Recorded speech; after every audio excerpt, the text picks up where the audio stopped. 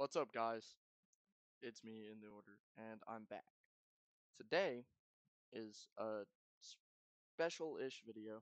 I was working with someone on Discord a few days ago because I was really tired of my EZFN opening and that weird aspect ratio that I was talking about in the past few videos. So, I've done it.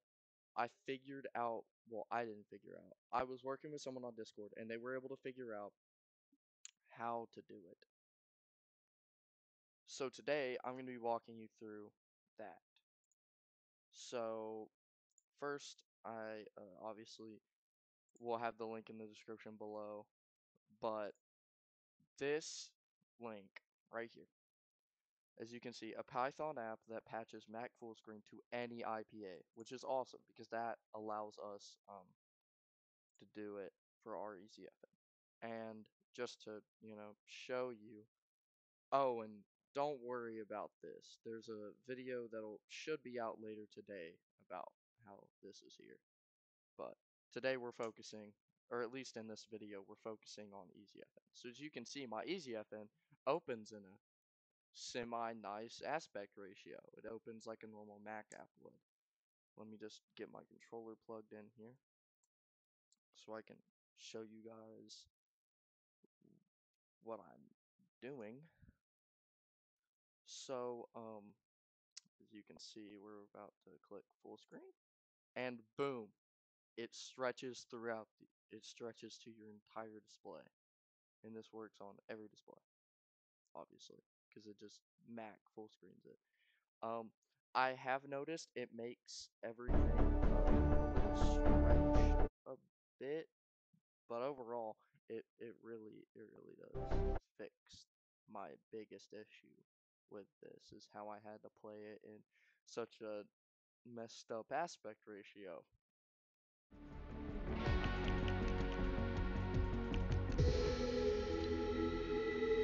As you can see, everything works. It's all stretched out perfectly. They add. Oh, by the way, just in case anyone didn't know, one shot is in game. It's only gonna be here for this week, and then next week we're gonna have voting up, and then Discord will be voting. But back to how to do it. So, first thing, this requires you to have Python 3 and a lot of just like random stuff. So a link or two will be in the description below. But basically you're gonna wanna click this. Now I already did it, so I can't go back through it.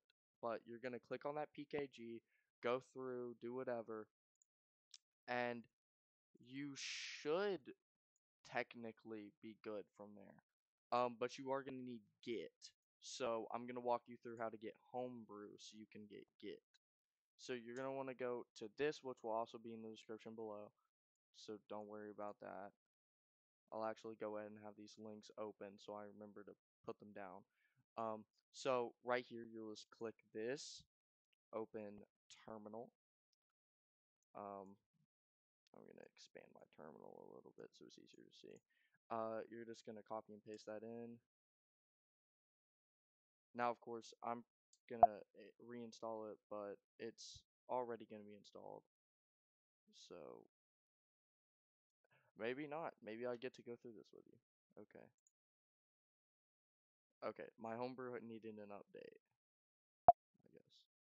So, now, just to make sure that you're good, you'll type the command brew help, and if you see all of this, great. That's where you want to go to search homebrew, and you want to just type in git. This is what you need, just straight git. I will maybe have this install command in the description below if I remember to. But you just want to click that, um, go back to your terminal tab. I would type clear just to not have clutter, and then brew install git. Super simple. It's done. Boom. Now, of course, yours won't have the already installed and up to date. That's irrelevant because I already had it installed. Because I tested this before I was going to bring it to you guys and show you because I want to make sure absolutely positive that this is going to work. So first, you're going to want to git clone this. So you're going to want to clone into the repo. Okay, so I already have this, but this will go through and it will download. It should say it's done, but if not, whenever you see your task come back, whenever you see your user come back, that's whenever you know that you're good to CD into full screen patcher. This is like pretty simple as long as you just copy and paste the commands. I wouldn't recommend typing them out yourself because unless you're like have it pulled up on a second monitor, it's going to be hard to make sure you get what you need typed in. So you're just going to want to, tab into the Python 3. Now this is the part where you're going to need your EZFN IPA. Of course, if you don't already, you are going to have to uninstall the EZFN you have currently downloaded to your computer. Just go through applications. Actually, I'll demo it for you guys. So Fortnite EZFN, we will drag that into the trash can, empty trash. Do not worry, I'll show you here in a second, but you won't have to reinstall all 3 gigabytes of the game. You'll be logged in automatically. It just purely needs a fresh wipe. So then you'll go back into your terminal. You open a Finder tab. You'll go to your downloads. That's where you're going to take this and just drag it into terminal. You're going to click back into terminal and click enter. Do you want to keep the original IPA file? I'm going to click no here because I don't need it, but if you do, it's completely up to you. Then you click enter again. It takes a minute, and boom. Now, when you come back to your Finder, it should... Yeah, okay, so it used to change the name, but I guess it doesn't anymore.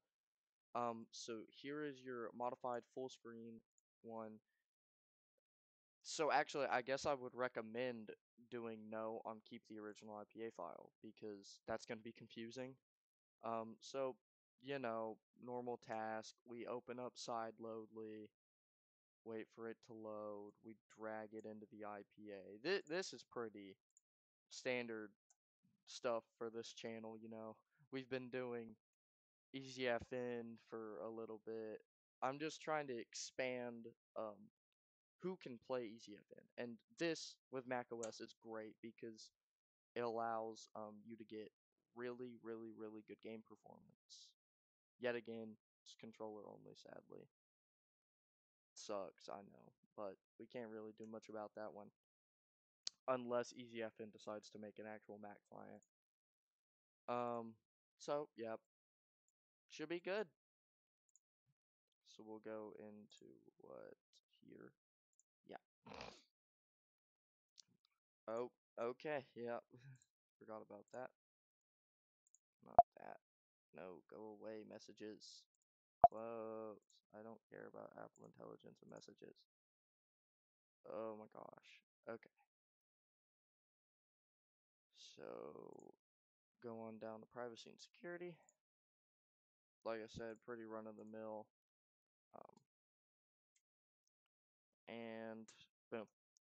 Your modified IPA will open. Of course, click OK like usual. And you'll see it won't log me out. It'll just say starting Fortnite, so I won't have to download anything. And we should be good.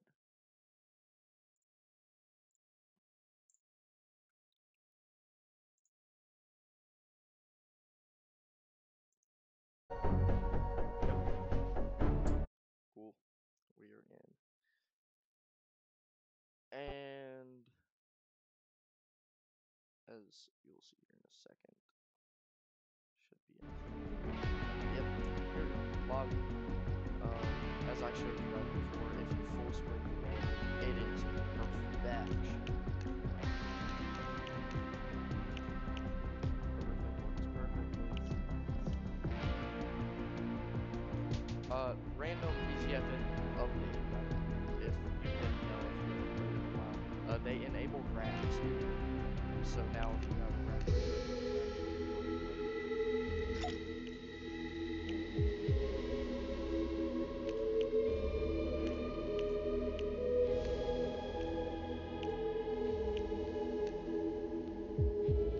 But yeah, that's pretty much it for today's video. It was short. I just figured I would update you guys because this is a significantly